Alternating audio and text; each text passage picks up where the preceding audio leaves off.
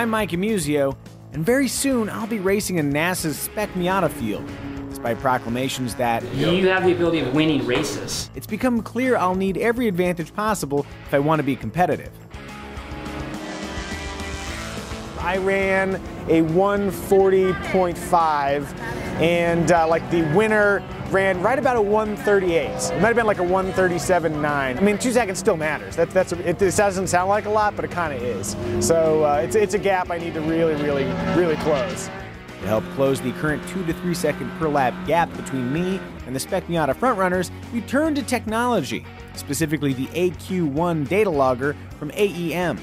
We first connected with AEM at our inaugural track day with NASA at Willow Springs Raceway in beautiful Roseman, California, and they seemed confident that the AQ1 could help yield faster lap times, which leads us to here, AEM's facilities in Hawthorne, California.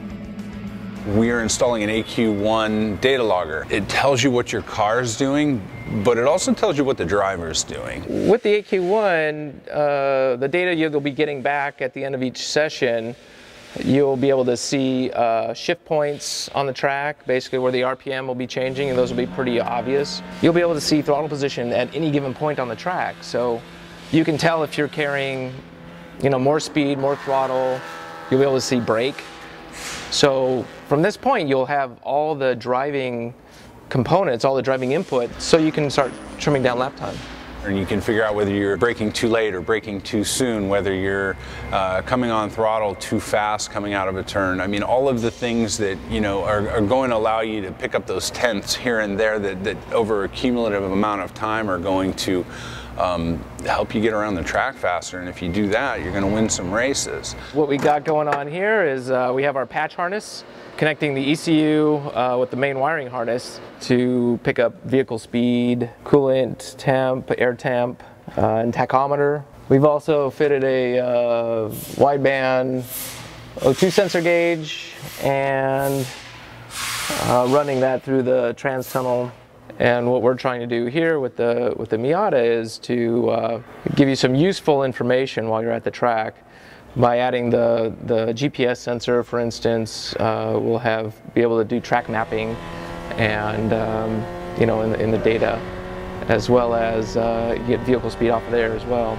The EQ1 is going to be powered by ignition switch, and then you'll have the ability to start and stop the log by the switch we installed over on the other side. Most entry-level loggers from data logging companies are going to start around $1,500 for the logger. For about $640, you can get into our AQ1 data logger, and it's going to data log 8 different channels, 0 to 5 volt or frequency-based, as well as 3 switch digitals.